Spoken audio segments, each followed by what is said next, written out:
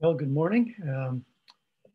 Greetings to all of you. It's good to be with you and see you, although through a glass darkly, but at least we do have some way of connecting. And it's good to be able to share something with you today from the Word. And I'd like to invite you to First Peter, first chapter of Peter's epistle.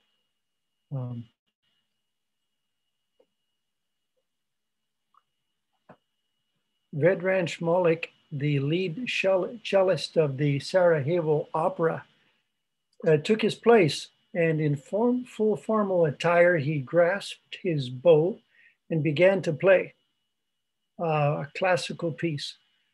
He was not in a concert hall, and he was sitting amidst the rubble and ruin of his city, Sarajevo. The famous musician was playing his cello in the very place where a bomb had fallen, killing 22 people who had lined up to buy bread at a bakery. This was 1992, and the Bosnian War was bringing death and destruction to his city. But now, in the midst of the rubble and the ruin, Vedran played his cello, and many people expressed their appreciation for the unexpected concert. And the cellist went on to play the next day and continued to play his instrument. He did so for 22 days, one for each of the people killed on that location. And he went to play in other sites where mortar shells had claimed the lives of Sarajevo's citizens. And in the middle of the wreckage and ugliness, beautiful music was heard. No one knew where he would play next, but wherever Vedran went, crowds would gather to listen. And his music was a gift to all the grieving and suffering people of his city. It sent a message of hope and healing to hurting hearts, and it inspired people all over the world.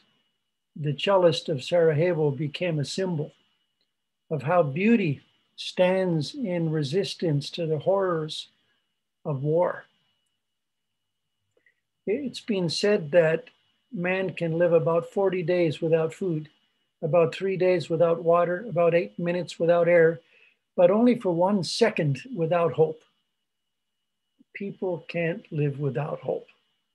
And hope seems to be in short supply in the upside down world that we're living in.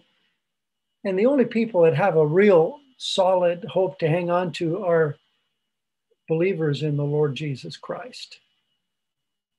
The first letter of Peter has much to say about the subject of hope. And he was writing to fellow believers scattered through Asia Minor, and they knew what suffering was all about. Rome had unleashed its fury upon Christian communities throughout the empire, and they were going through a fiery trial, as Peter puts it.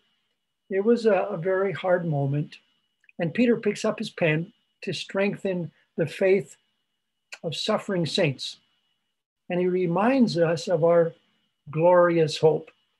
So let's just read a portion of the first chapter here, 1 Peter 1, verse 1.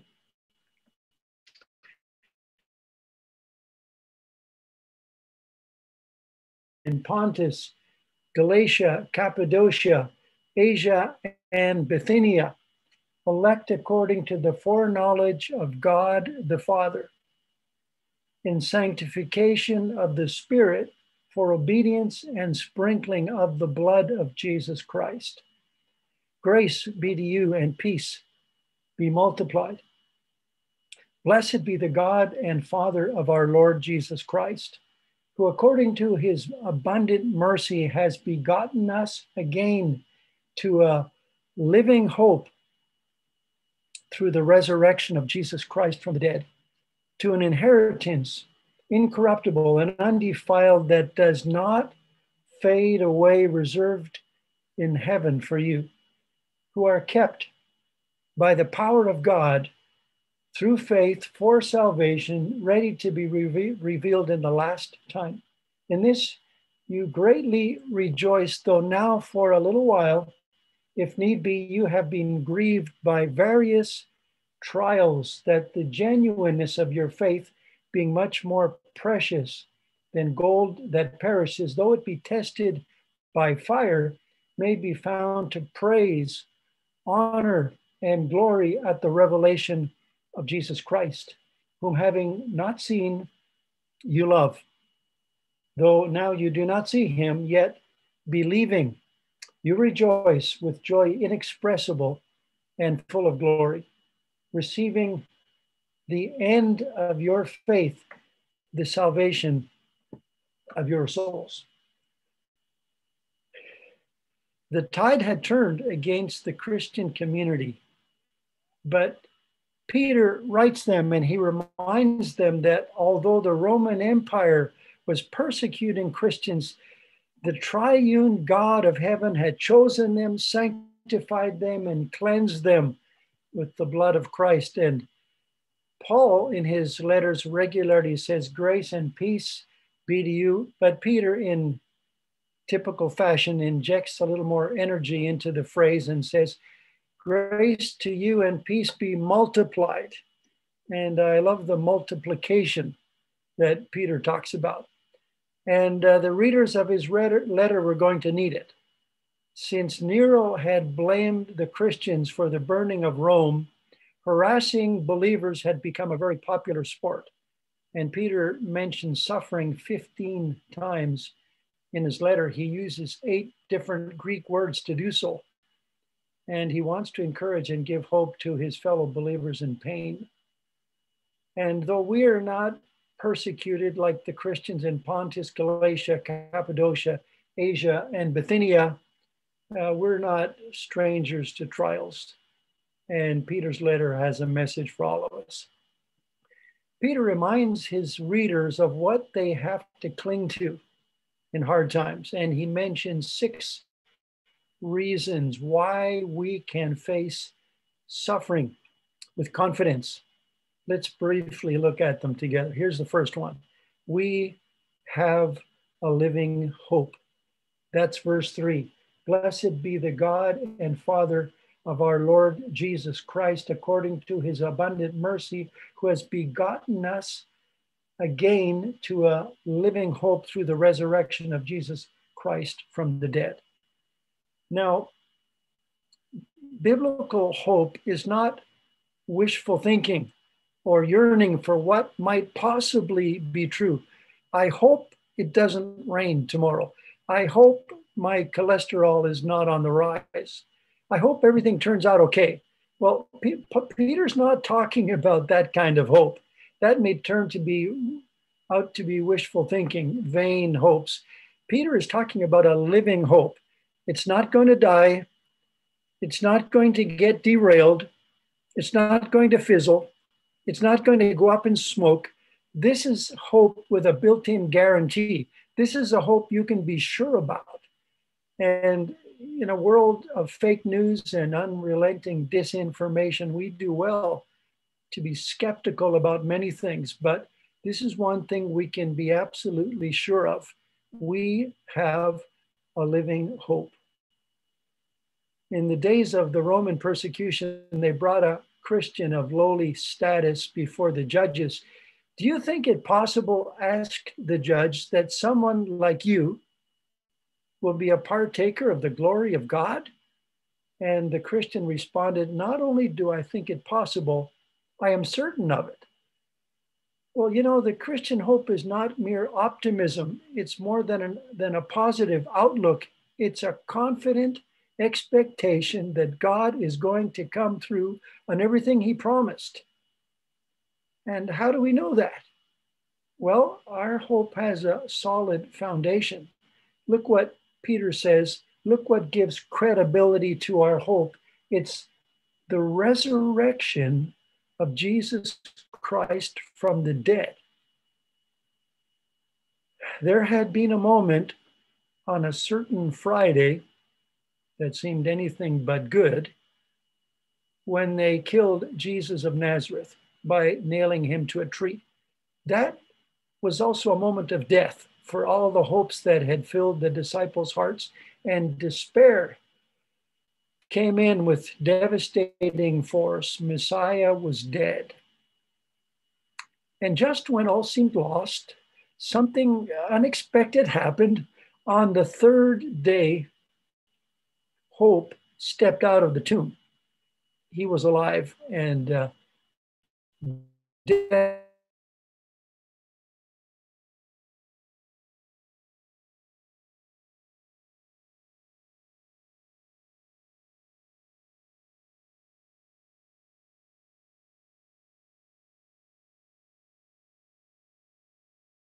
this is the solid foundation of our hope. And we can look at a world filled with violence and evil and corruption and deception, and we need not be filled with despair. We can even look death in the face and do so with hope, because we believe in a Christ who conquered death. And we believe in a Christ who had the victory over that great enemy. And his presence gives us hope even in the worst of circumstances. There's a great quote from James Stewart, famous old, well, not that old, Scottish preacher. And he says this: "He compelled their dark achievements to serve his ends, not theirs. They nailed him to a tree, not knowing that by that very act, they were bringing the world to his feet. They gave him a cross, not guessing that he would make it a throne. They flung him outside the gates to die, not knowing that in that very moment, they were lifting up all the gates of the universe to let the king in. They thought to root out his doctrines, not understanding that they were implanting imperishably in the hearts of men the very name they intended to destroy."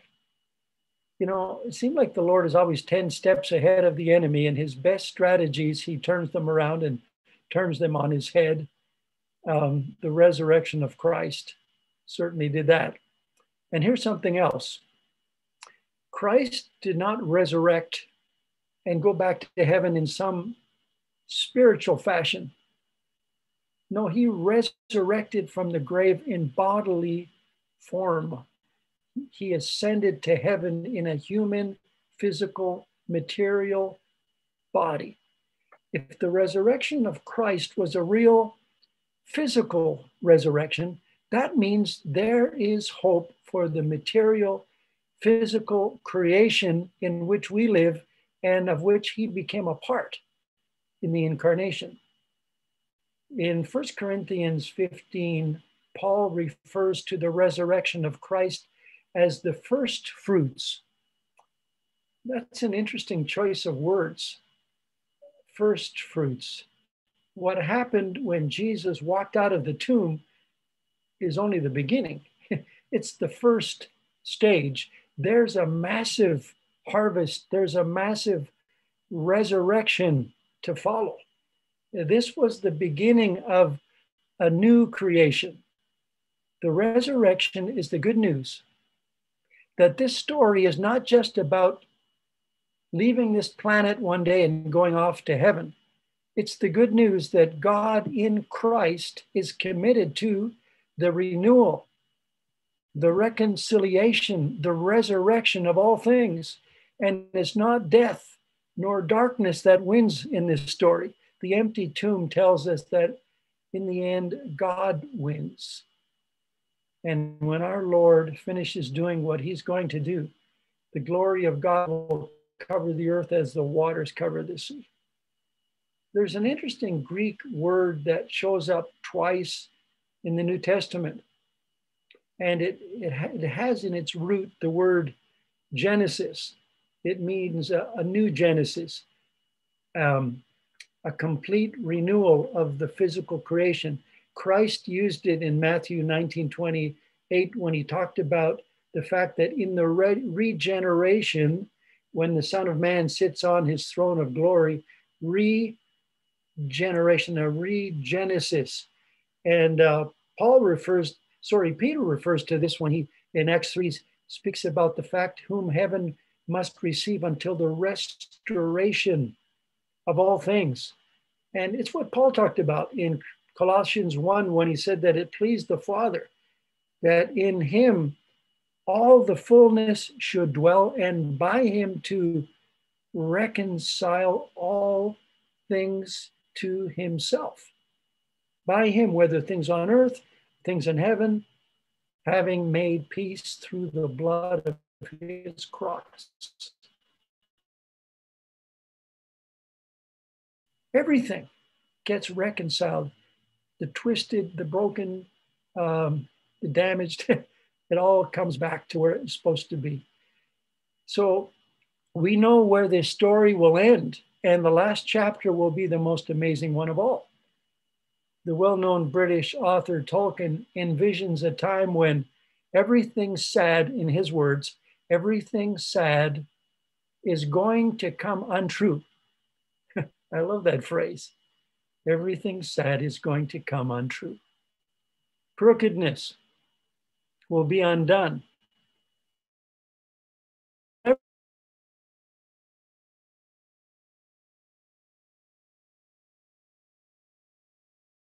Once attained, will work backwards and turn even agony into a glory.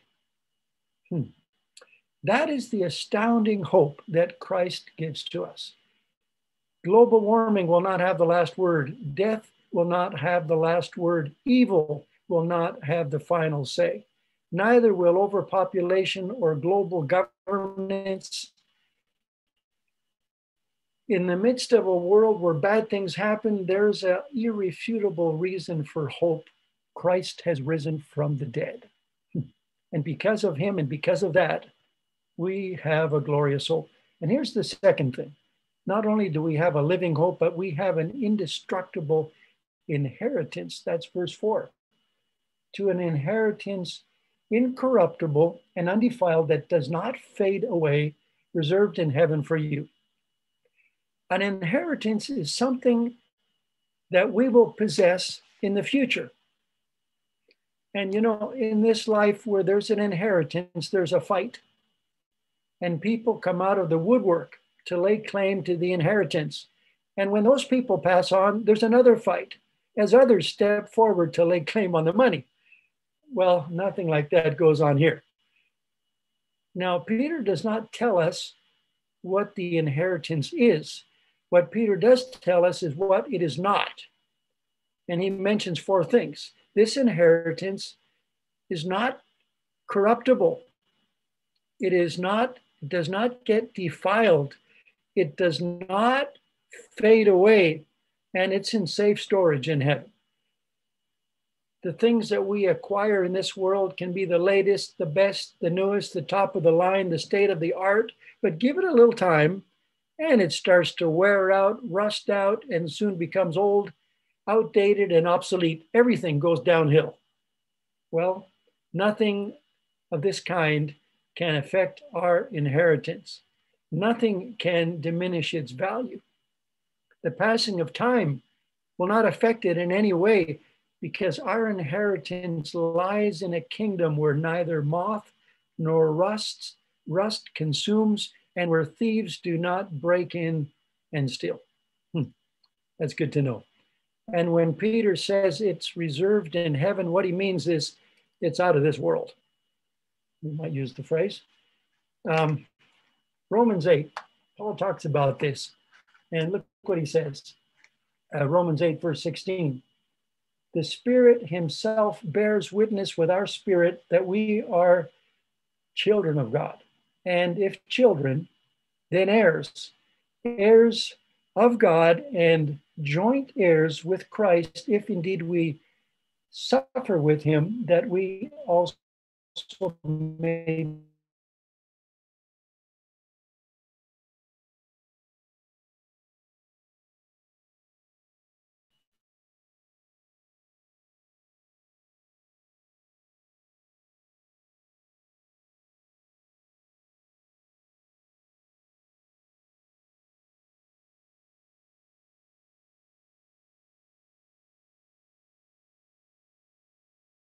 that means that involves the most amazing destiny that we could possibly imagine.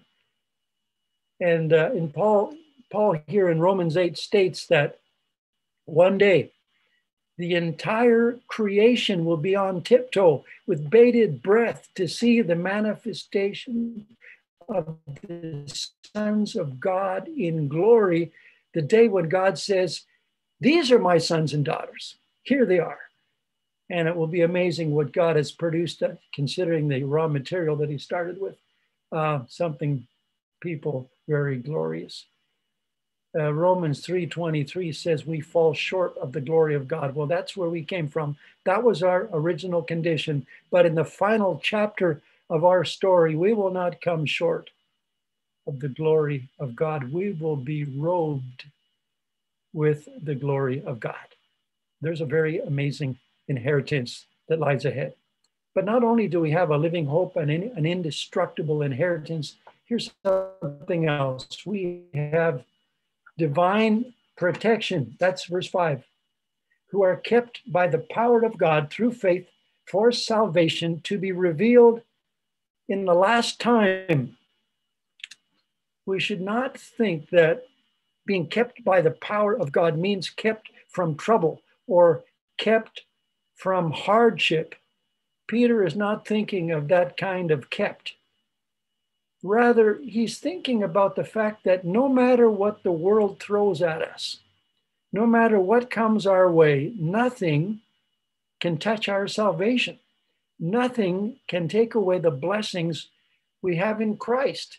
In him we have eternal life, and all the power of hell can do nothing to take that away.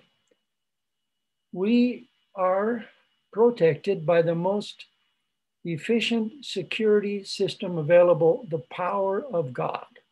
And there's no calamity, there's no tragedy, there's no virus that can derail God's purpose for us.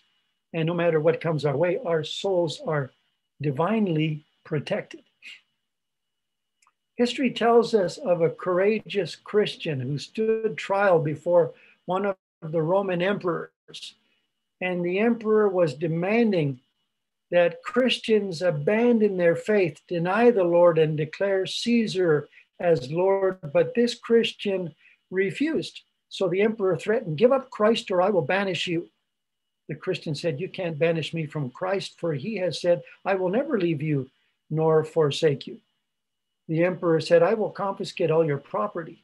The believer said, "My treasures are laid up in heaven. You can't touch them." The emperor said, "Then I will put you to death." The Christian responded, "I have been dead to the world in Christ for 40 years. My life is hid with Christ in God. You can't touch it." The emperor turned to those around him and said, "What can you do with such a fanatic? We may be weak, but he is strong and faithful. Our faith may falter, but he is faithful. And we're not trusting in our ability to hold on to him. We are confident that he will hold on to us. And we continue to walk by faith, not because of our stamina, but because God is faithful. He sustains us, and he's committed to seeing us through to the end. So according to this passage, the believer has a living hope, an indestructible inheritance, divine protection, and fourthly, we have a God who uses trials to burn off the dross. Notice verse 6.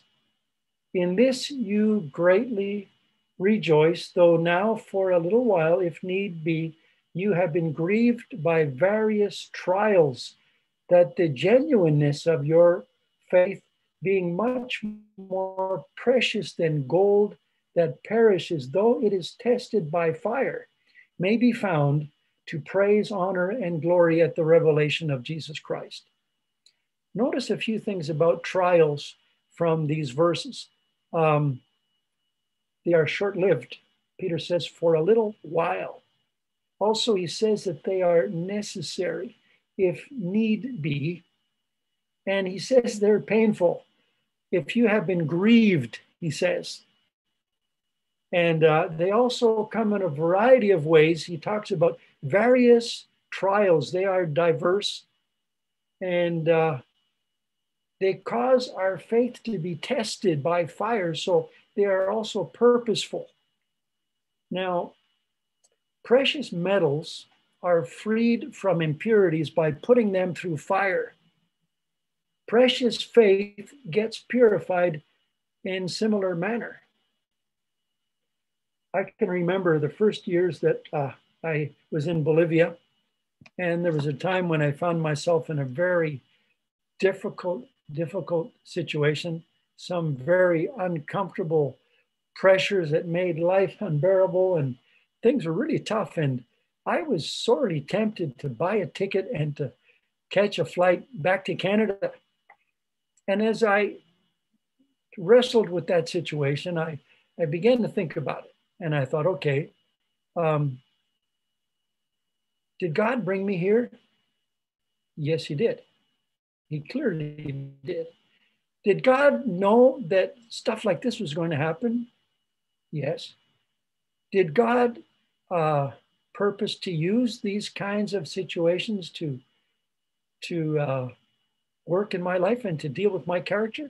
Yeah. Can he give me the grace to grow and to overcome in this situation? Yes.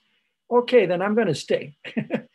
And I can now look back, and I now saw how God used some of those pressures to teach me some lessons that I really needed to learn, particularly about having a servant's heart. Folks, could you imagine what we would be like if we all just cruised through life and never ran into any hardships or difficulties? If everything always came out just the way we wanted, we would be the most prideful, arrogant, smug, self-sufficient, self-centered people if trials and tribulations didn't come along to knock some of that stuff out of us. Nobody would be able to put up with us. We would be absolutely unbearable if God didn't put us through fire to get rid of some of the dross. Trials not only help deal with our pride, they also test the genuineness of our faith. And when suffering barges into our lives, one of the questions God is asking is, will you continue to trust me? You trusted me when things were going well. Will you trust me when everything is going wrong? Well, trials have a way of showing what our faith is made of. And when faith stands up to fire, the end result, as it says here, is praise, honor, and glory. And who gets the praise, honor, and glory? Look carefully at verse 7. That the genuineness of your faith, being much more precious than gold that perishes, though it is tested by fire, may be found to praise, honor, and glory at the revelation of Jesus Christ. Now, usually it's the Lord who deserves the praise, the honor, and the glory, but that's not what Peter is talking about here. Here it is praise, honor, and glory for the believer who has gone through the fire and come out with his faith intact. God will honor that person in a special way. That's what this verse is talking about. And I don't know about you, but when we get to the other side, to hear the Lord say, well done, good and faithful servant, folks, that's worth more than streets of gold and mansions in glory. Could anything possibly compare with that? I don't think so. I don't think so. So we have a God who's going to use trials for our good, and he's going to use them to burn off some of the dross. And here's another thing.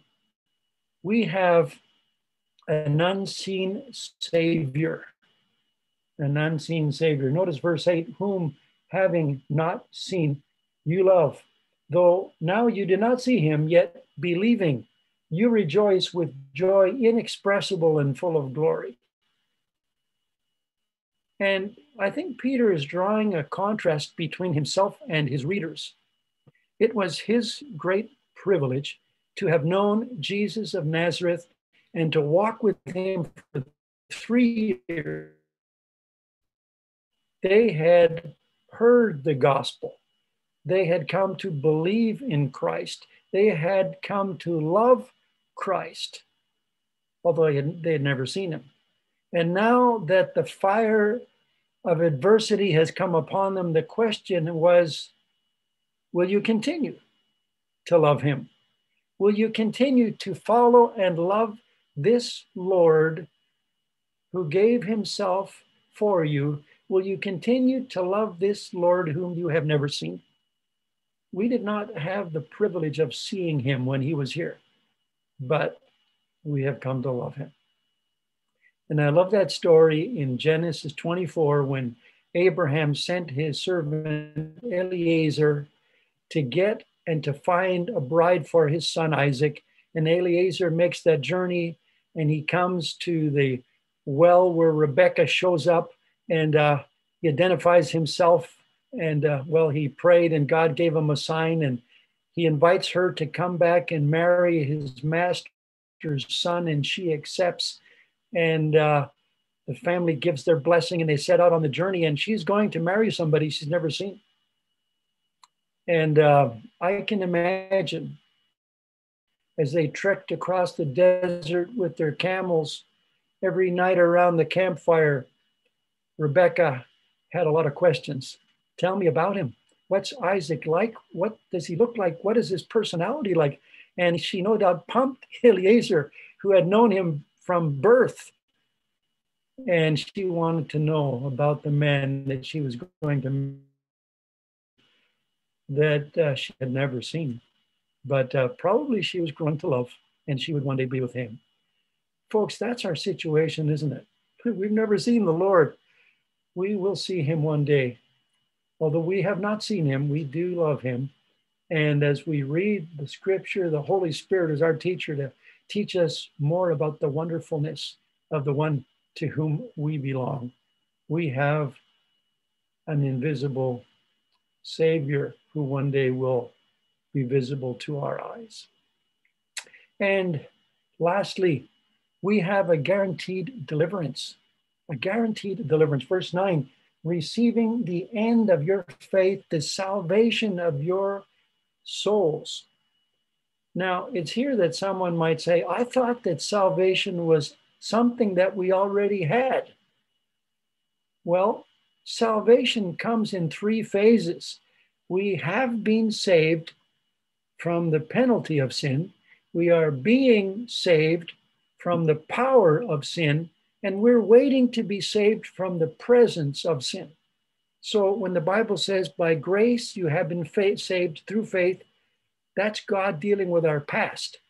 When it says, for the message of the cross is foolishness to those who are perishing, but to us who are being saved, it is the power of God. That's God helping us to overcome in the present. But what we have here in verse 9 is not past or present, it's future salvation. It's God delivering us from the very presence and influence of everything that pulls us down and contradicts our new nature, when all our brokenness is fully healed. The first phase is justification. The second phase is sanctification. And the final phase is glorification. We're waiting for the final installment.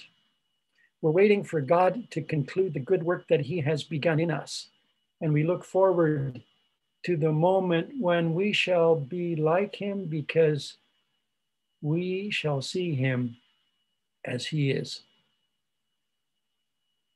As many of you know, for many years, my wife, Wendy, has visited prisons in Bolivia, and she goes into very dark places where violence and stealing and rape and killing take place regularly.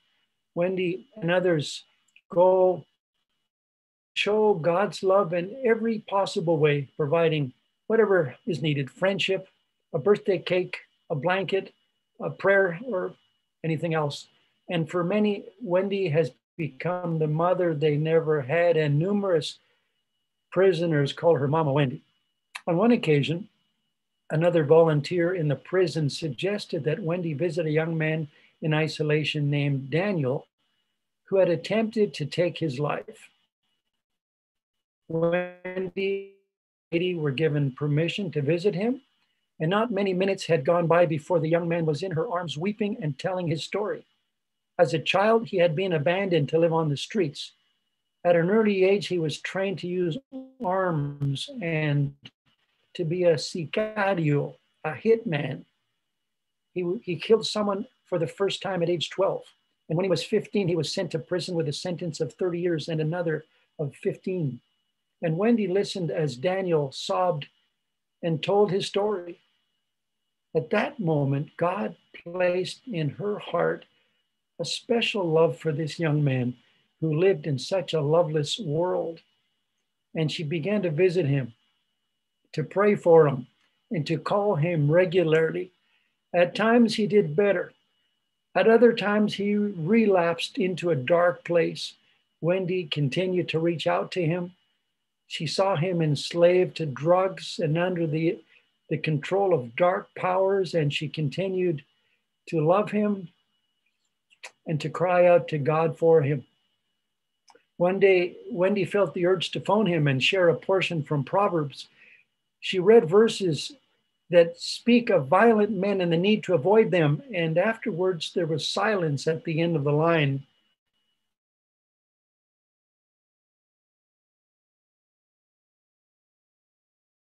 And I was about to kill someone.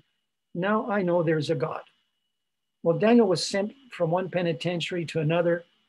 Everyone was afraid of this man. Wendy continued to keep in touch with him, to pray for him, often with tears. She persisted in loving him, and little by little, she saw God work in his life. Quite a few years have gone by now, and Daniel is now out of prison. He's walking with God and growing in his faith. His life has changed dramatically. He's always talking about the Lord and has a passion to help others come to freedom in Christ. Many of his friends cannot believe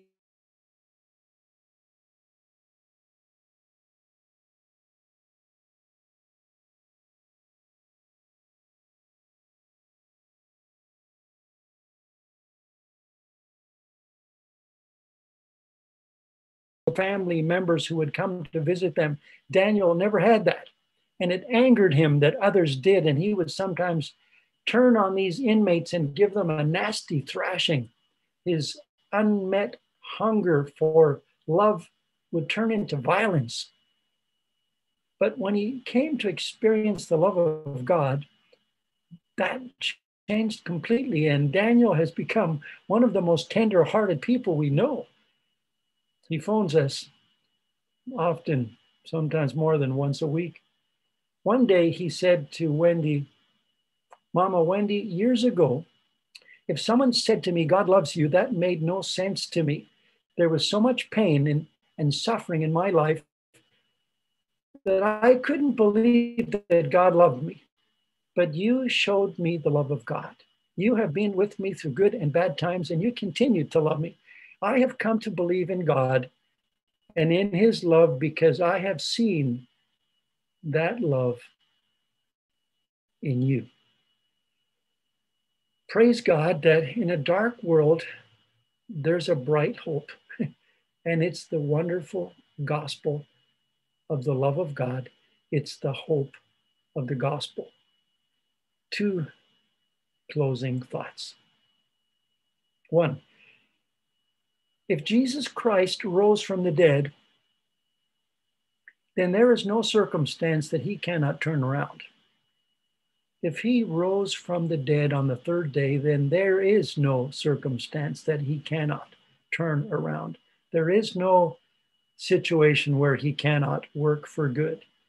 There is no circumstance so chaotic that God cannot work in the midst of it to create something wonderfully good.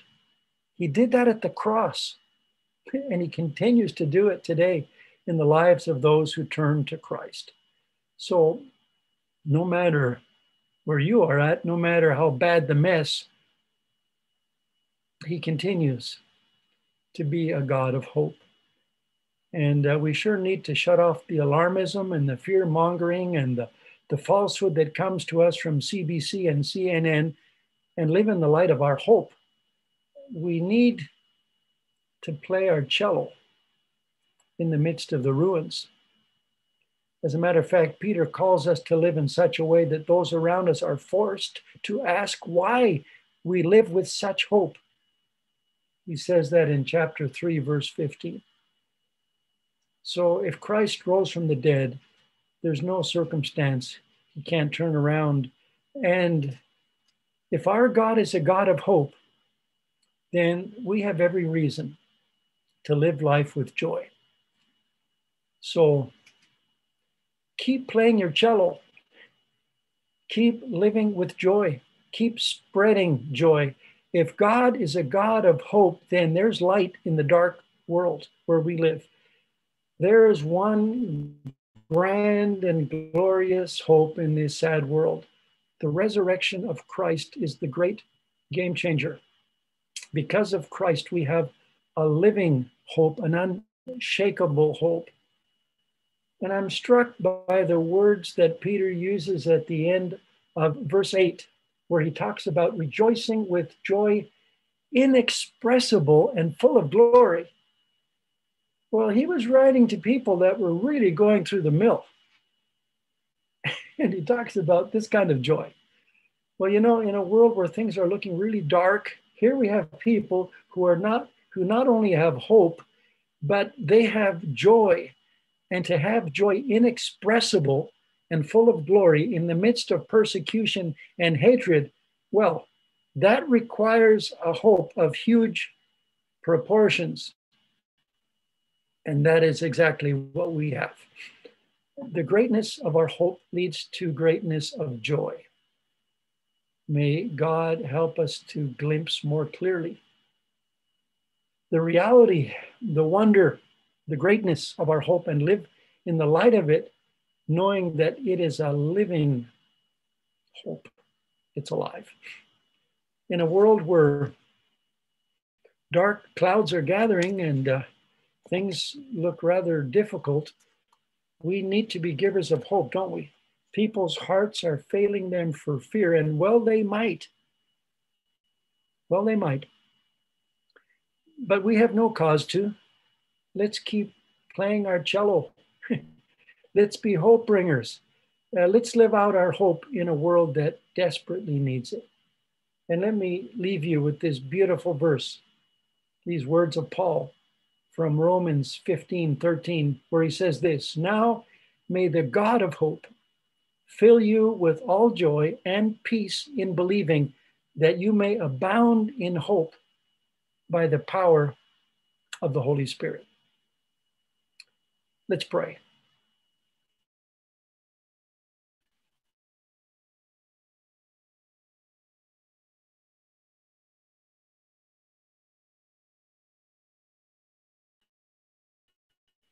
No matter how things turn out, we have come to take refuge in a God of hope. May the reality of our living hope get a grip on our hearts. May it permeate our thoughts. May we live lives dominated by hope, and may we be bringers of hope. We ask this in the name of the one who is the reason of our hope, whom having not seen, we love. Amen.